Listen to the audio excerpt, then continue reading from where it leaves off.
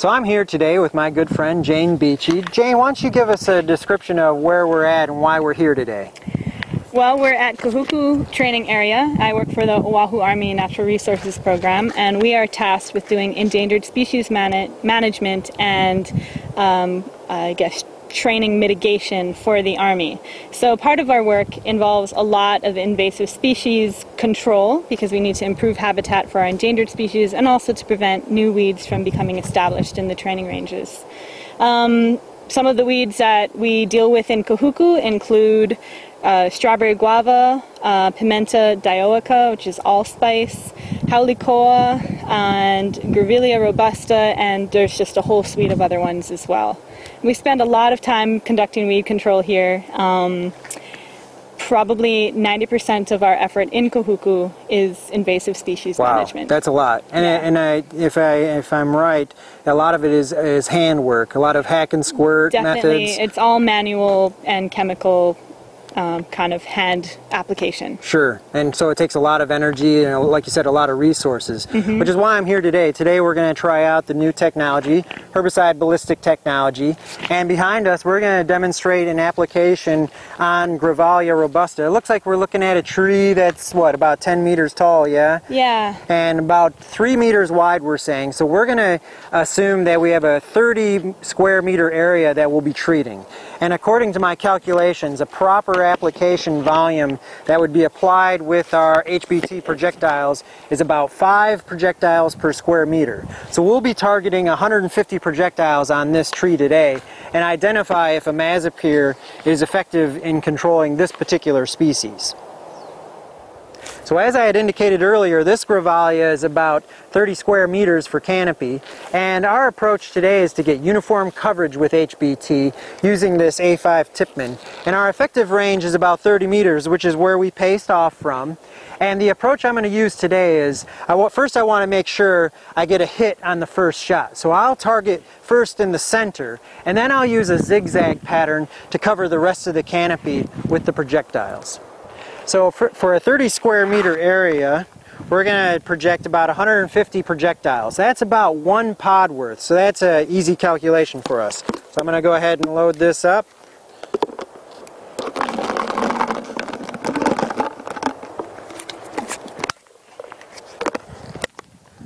We're ready to go.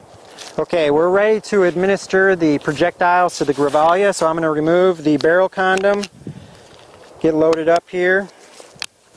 Safety is off, aiming for the center. Hit.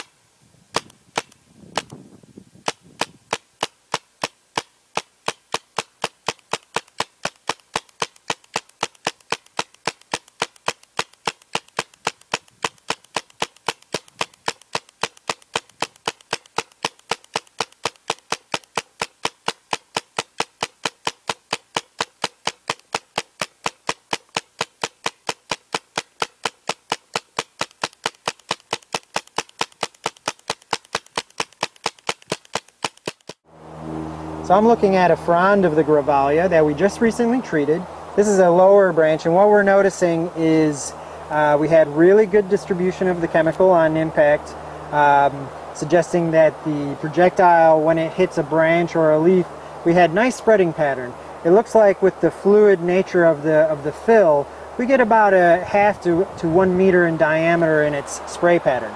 Regardless, on this particular branch, and it won't show up on this clip here, but what we're seeing is good spreading pattern of the chemical, and also we're noticing that the chemical is already drying. We just treated this about 10 minutes ago, and so we're seeing already that the herbicide is penetrating into the frond. And that has very much to do with the components of this fill. We have imazapyr at only 5%, but the 95% of it is methylated seed oil. And that seed oil is really compatible with the waxy cuticle that allows for good penetration. And imazapyr, being a highly systemic chemical, is a real useful application in this regard, so that once it penetrates into this frond, can it move to other parts of the plant and start to act on the controlling the weed. So even with the highly accurate targeting of this Grevillea, we were picking up non-target herbicide spotting within a 4-meter range. And a lot of the plants that were treated included strawberry guava. Here you'll see a leaf with the herbicide pattern that's picking up. And then also a native vine, cocculus, that was treated with the herbicide as well. This is on the ground. And so we'll be able to make observations and look for any halo effect that might occur within this target plant to identify the non-target injury that could potentially occur with this type of application. And hopefully with that type of information we can start to formulate a better strategy for application. In other words, do we really need full coverage, or can we target specific spots that reduce our non-target injury? So around the base of the tree where we applied HBT, we're finding a lot of these shells here. And some people might worry about, are we contaminating the environment or polluting it with these shells lying around everywhere? Well, these shells are made of a polysaccharide mix, and so by tomorrow these things won't even exist. They're water soluble and melt into the ground. And of course also, because it's based off of a recreational use, they're actually non-toxic, so they have no impact on the environment whatsoever. All right, so we're going to try to hit another Schefflera actinophylla here. It's about 30 meters away from me, and the canopy area is about 20 meters squared, and we've got 100 balls in the hopper, so we're going to try to paint the entire tree pretty thoroughly. We also have a little bit of a gusty kind of headwind coming in, and that'll be another factor in how well the balls fly. All right, here we go.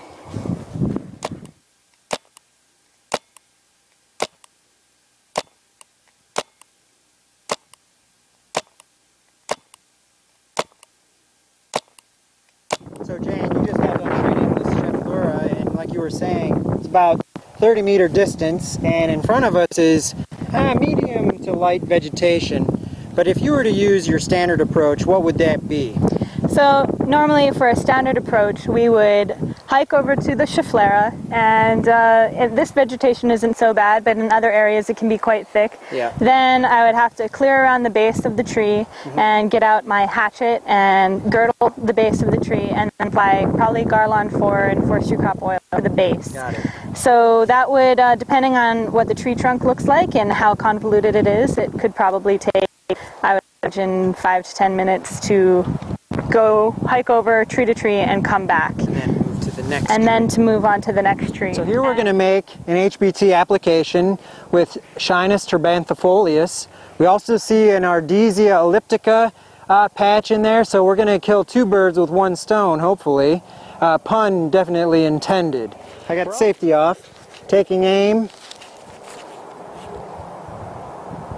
1, 2, 3, 4, 5, 6, 7, 8, 9, 10, 11, 12, 13, 14. Okay, so we're now working with the barrel cam. We're going to be doing some HBT applications on Schefflera. Next tree.